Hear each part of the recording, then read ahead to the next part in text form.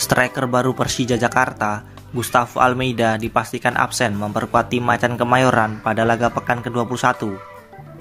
Dijadwalkan bermain kandang menghadapi Persita Tangerang di Stadion Utama Gelora Bung Karno, Jakarta pada Minggu 3 Desember 2023. Gustavo masih harus memperpanjang masa istirahatnya. Hal tersebut lantaran cedera yang dialami pemain asal Brazil ini dirasa cukup parah sehingga memaksanya menepi dari rumput hijau. Dokter tim Persija, Dr. Ihsan Eka Putra yang mengonfirmasi kondisi terkini yang dialami oleh Gustavo.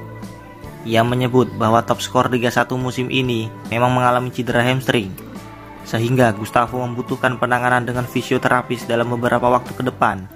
Alhasil, posisi Gustavo kemungkinan akan digantikan oleh Aji Kusuma atau Riko Simanjuntak.